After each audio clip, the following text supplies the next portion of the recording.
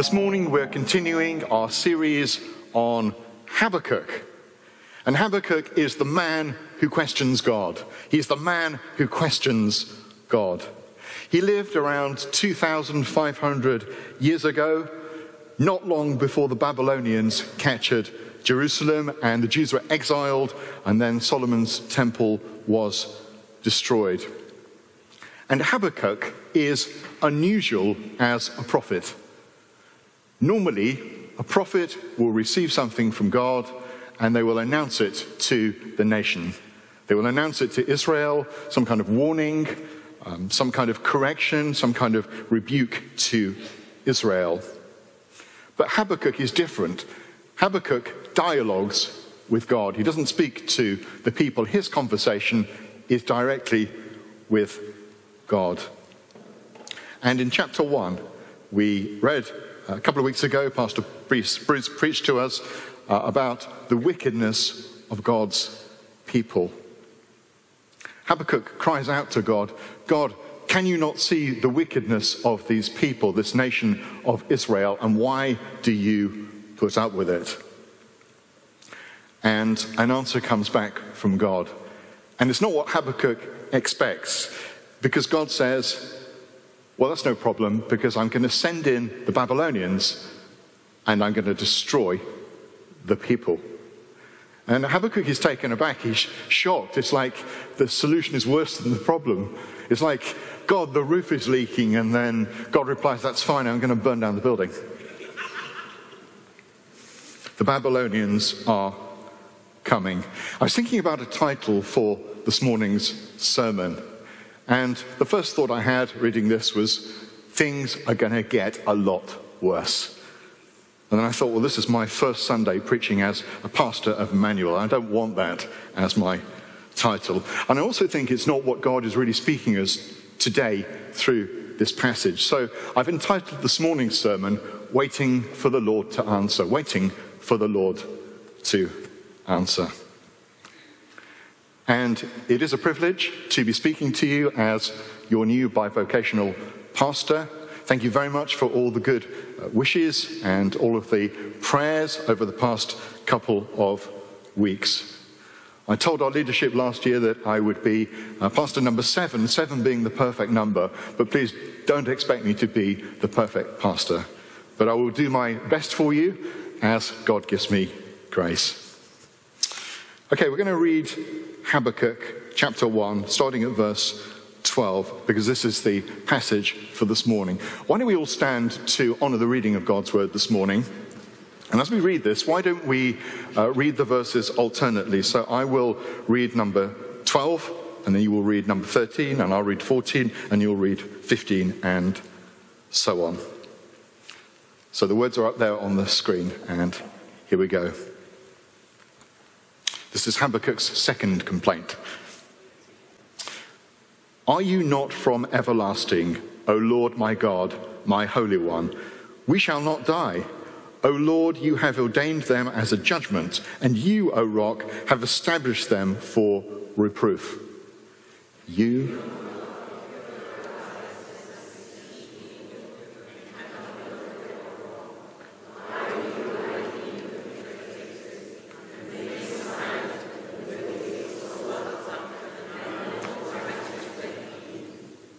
You make mankind like the fish of the sea, like crawling things that have no ruler.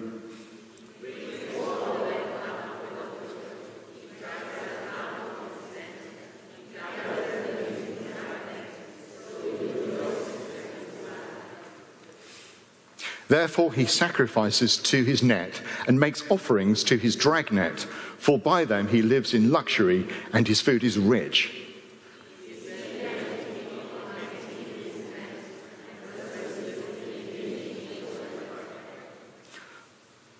I will take my stand at my watchpost and station myself on the tower and look to see what he will say to me and what I will answer concerning my complaint.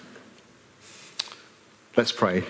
Father, as we come around your word this morning, we thank you for the prophet Habakkuk, Lord, and as we read his word this morning, would you bless it to us? Would it take root and would it spring up to eternal life? in Jesus' name. Amen. Please be seated.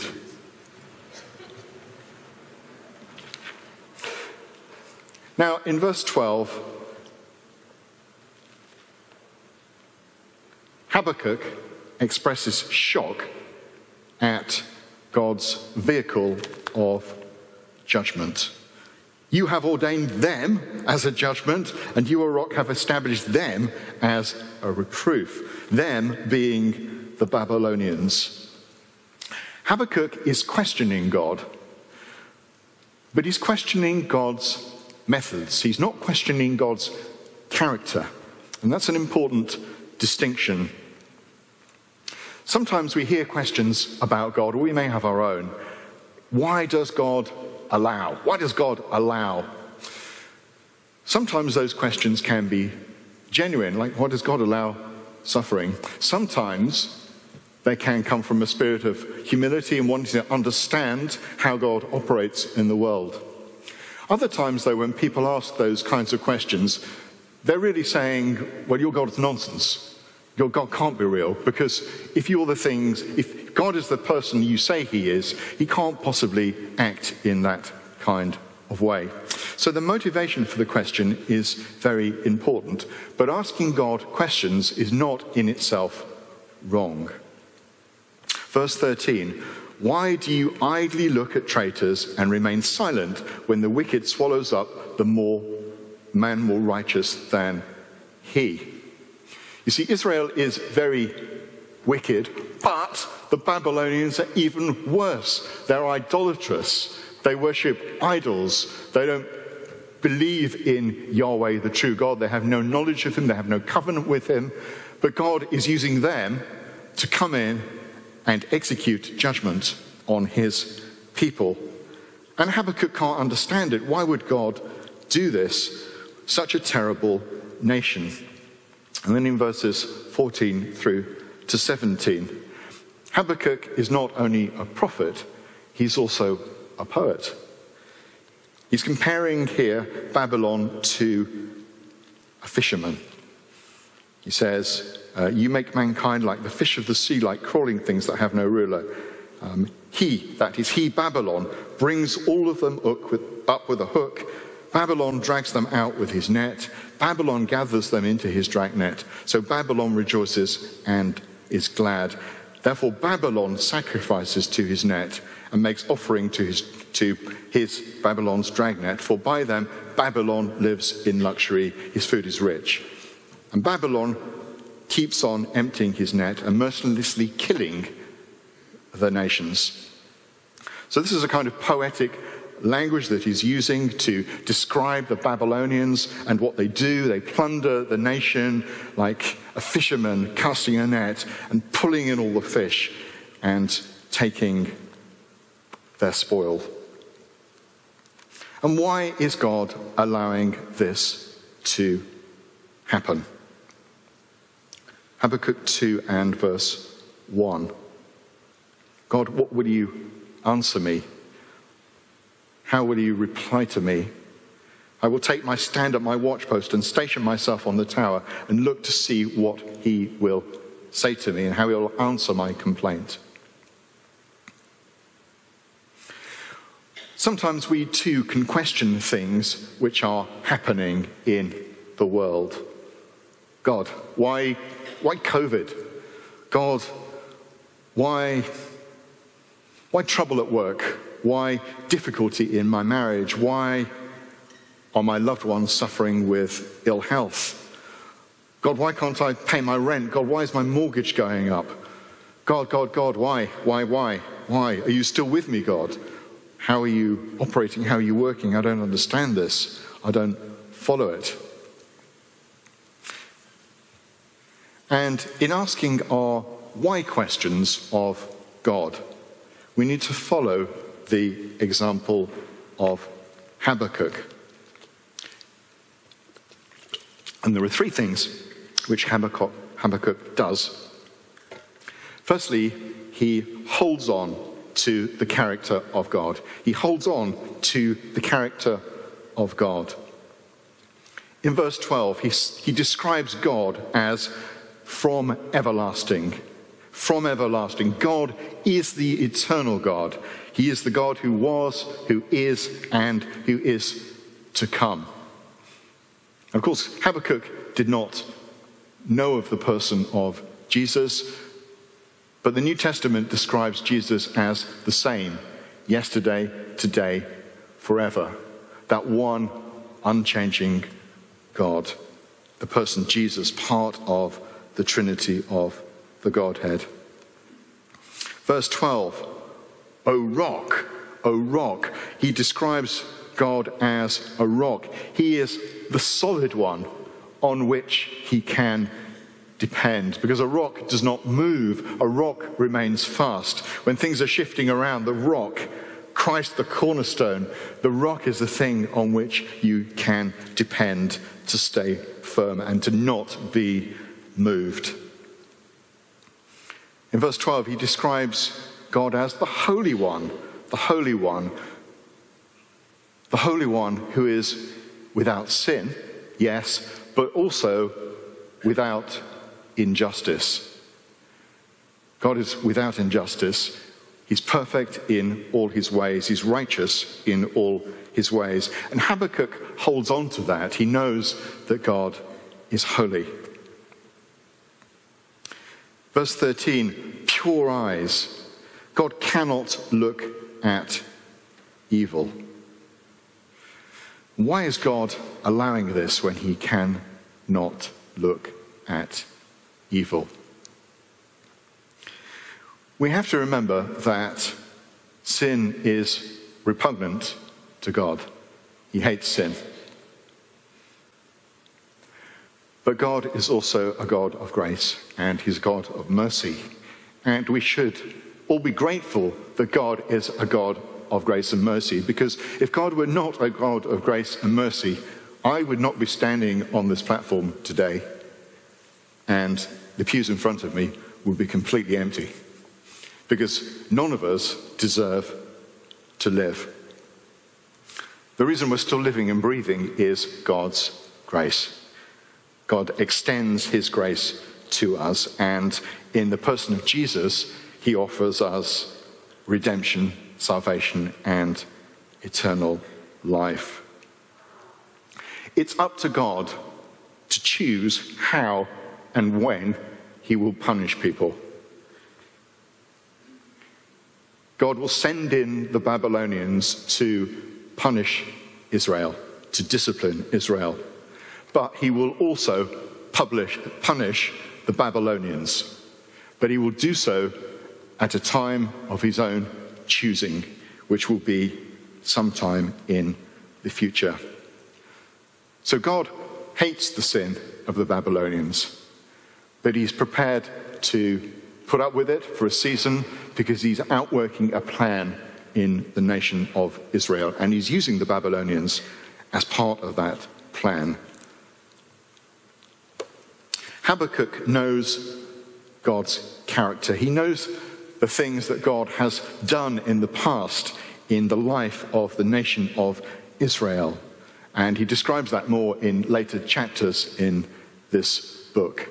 But he knows God's goodness, he knows God's kindness, he knows God's mercy, and how God has delivered Israel in the past.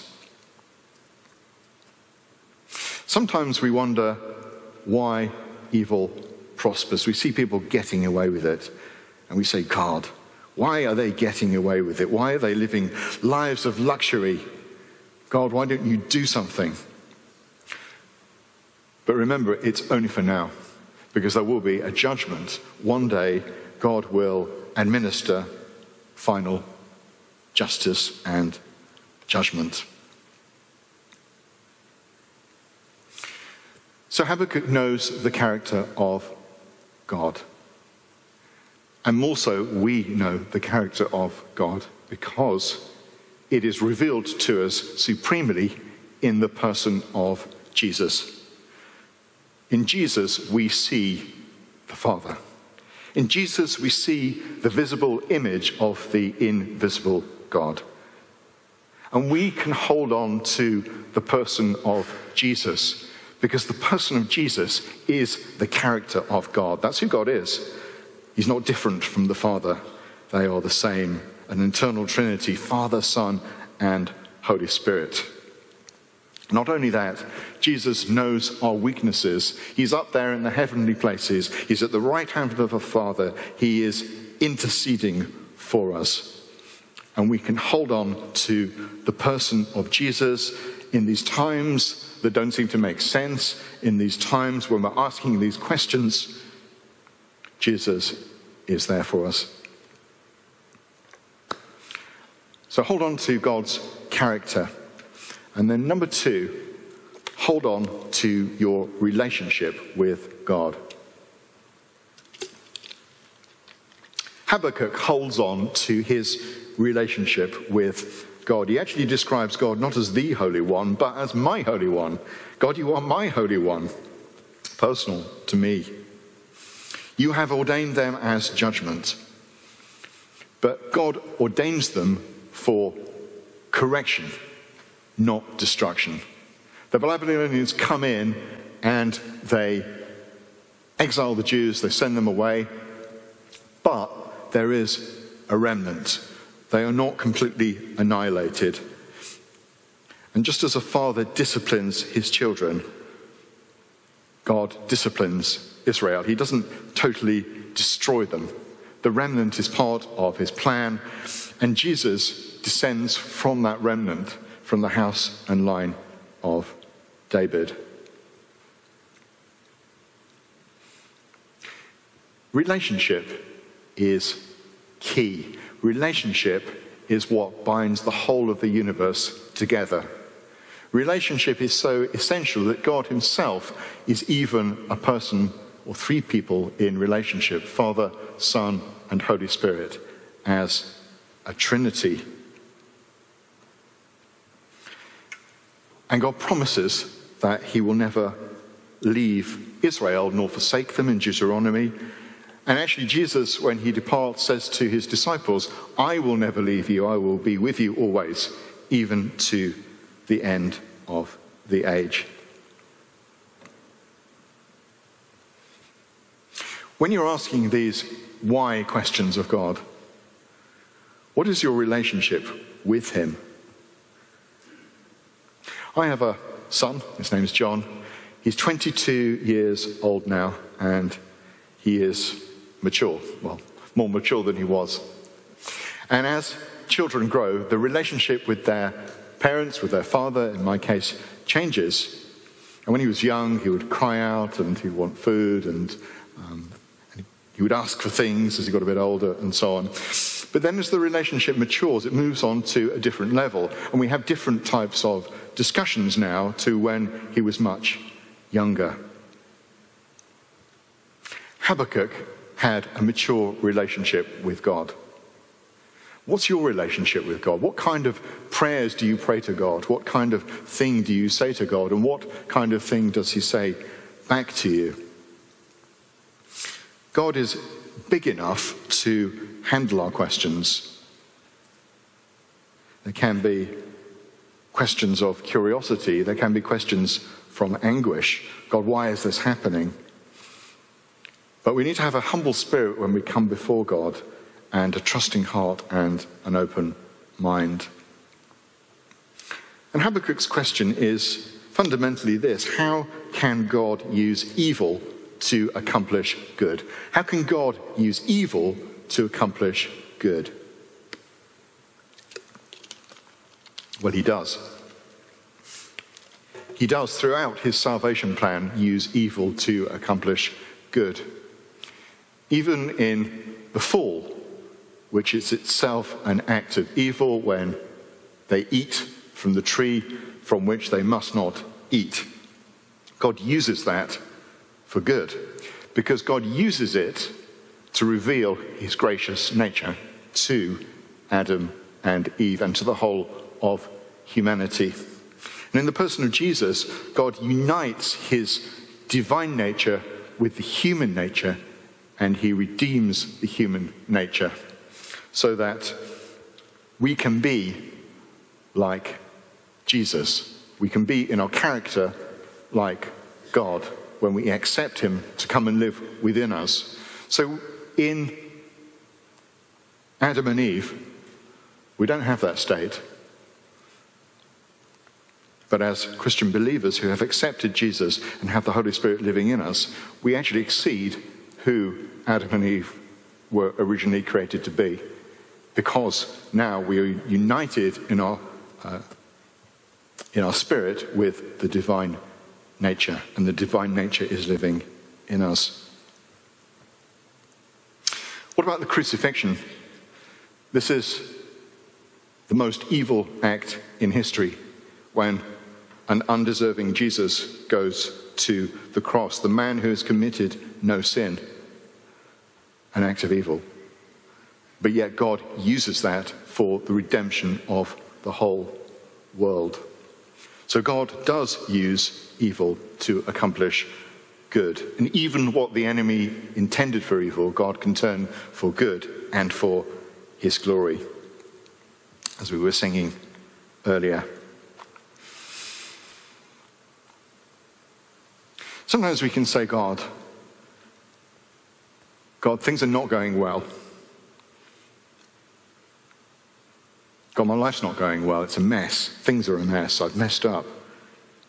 But, God, I know that you would not have allowed me to reach this place if the situation could not be used for my benefit.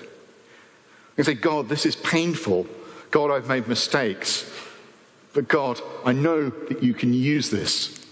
This can be good pain. It doesn't need to be bad pain. It can be pain that takes me forward to something better. It can be pain that you can use for your glory and for my benefit, so that I can move forward in you and I can become stronger in you. And God, you can build me back better.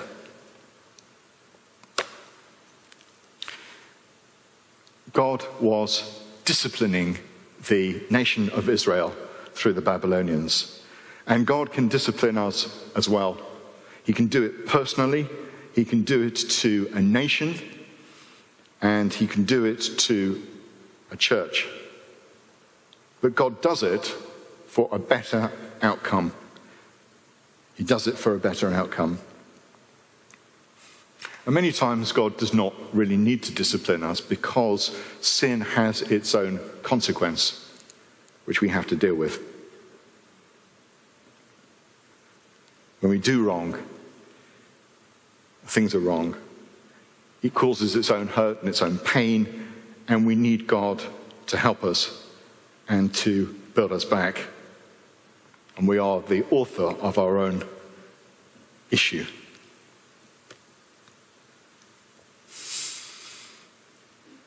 When we reap what we, when we sow what we have, what we reap. When we reap what we've sown, we need God to build us back, and we need his grace.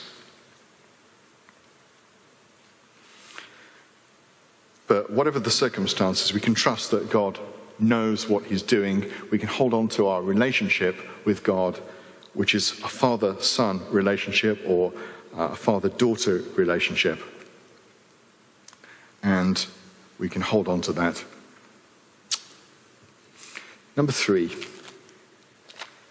waiting on him, wait on him.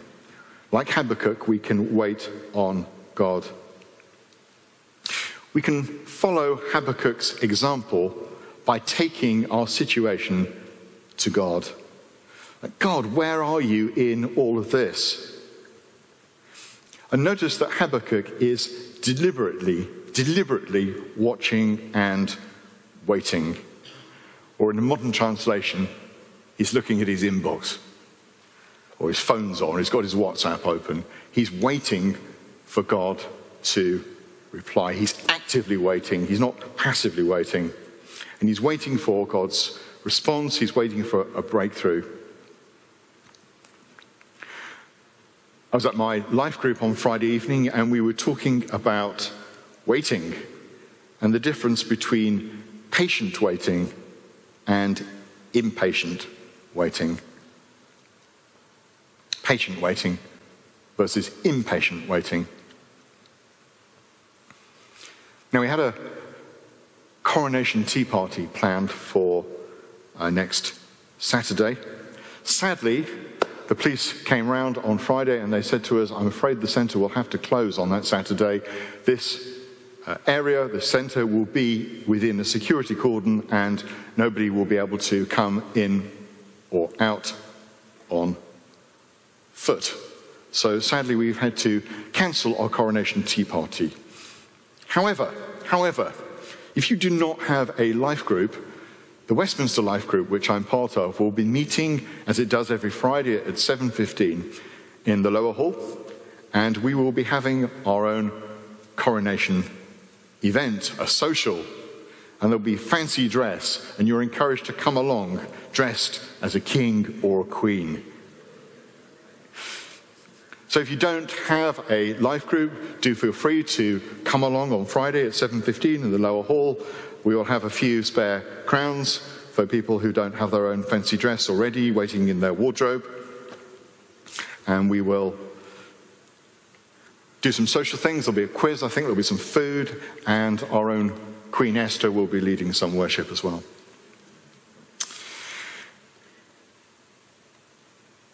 Waiting patiently versus waiting impatiently.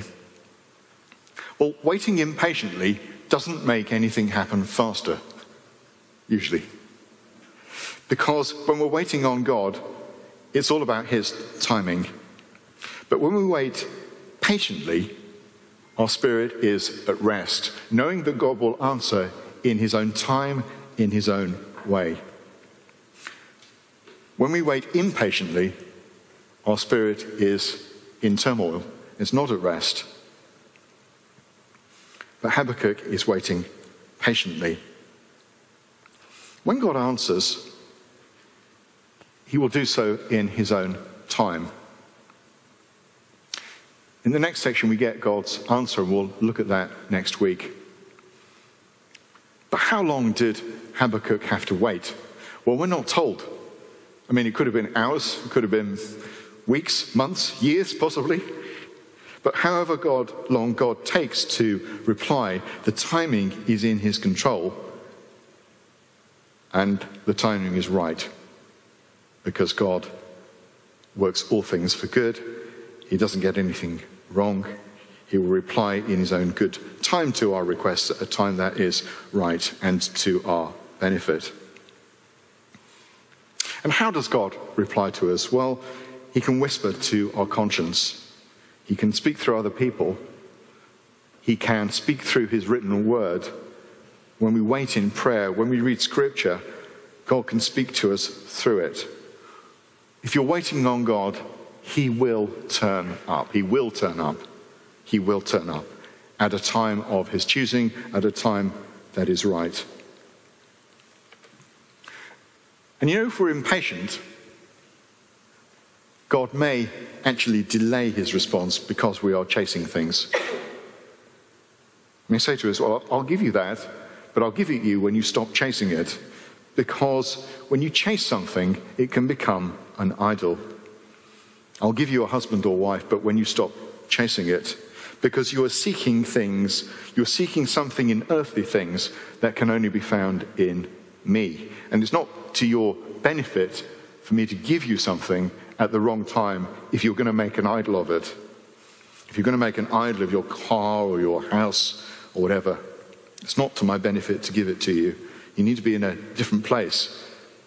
If you seek first my kingdom, I will give it to you because I know your needs.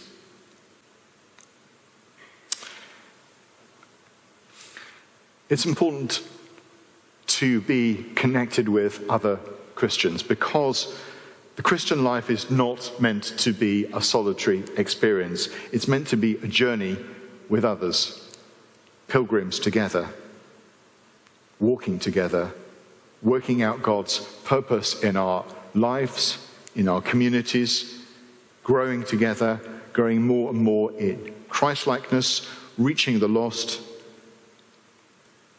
and seeing his kingdom come here on earth. Journey together. So if you're not connected with a life group, I'd encourage you to connect with one. There are various life groups available. There's the Westminster Life Group, Friday 7:15 in the lower hall.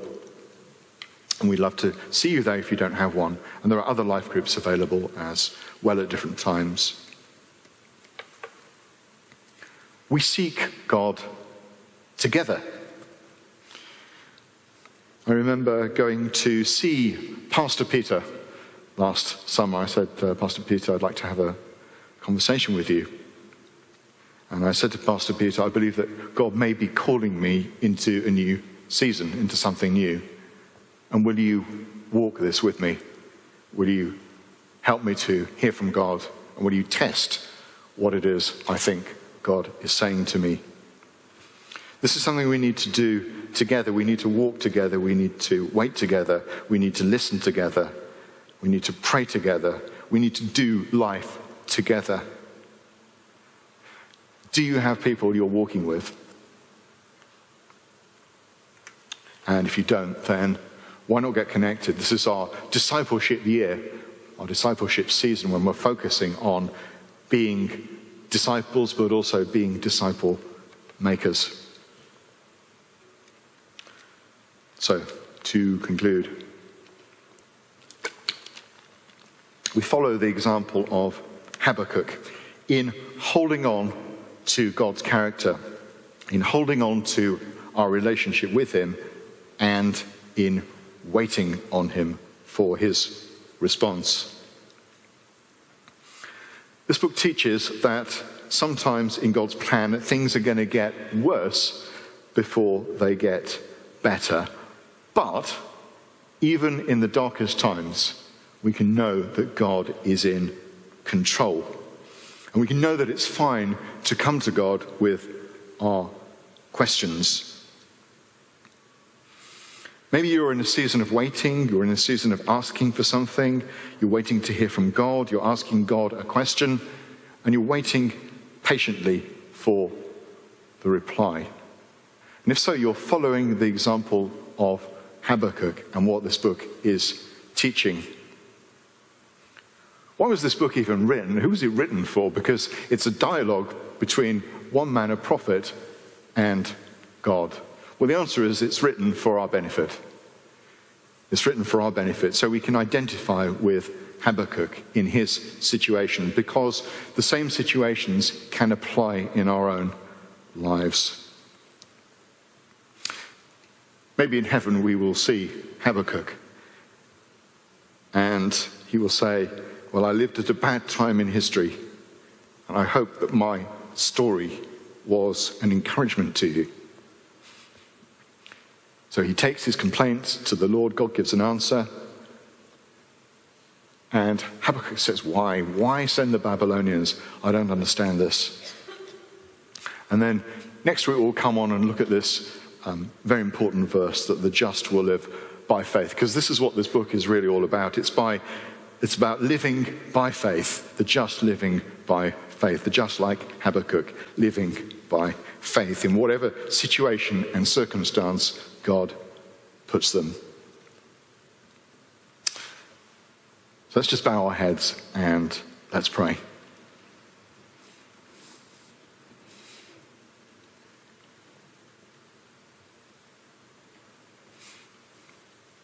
Well, maybe this morning you're in a place of waiting. Maybe there's something you've taken to the Lord, a question you've taken, or something you're seeking.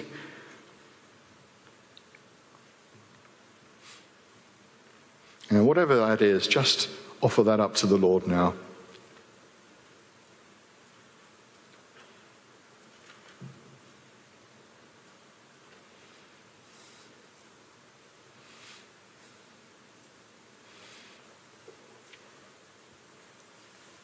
Lord, I thank you for the example of your prophet Habakkuk,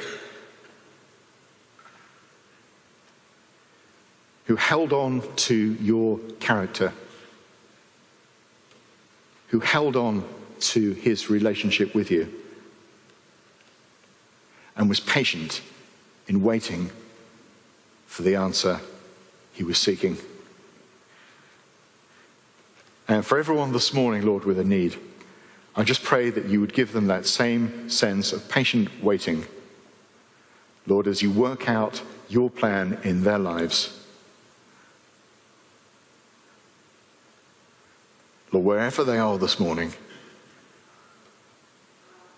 would you give them your rest? Would you give them your peace? And in due time, would you give them the answer they are seeking?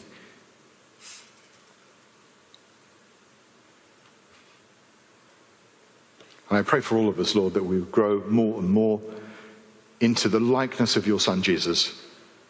More and more like him in his character.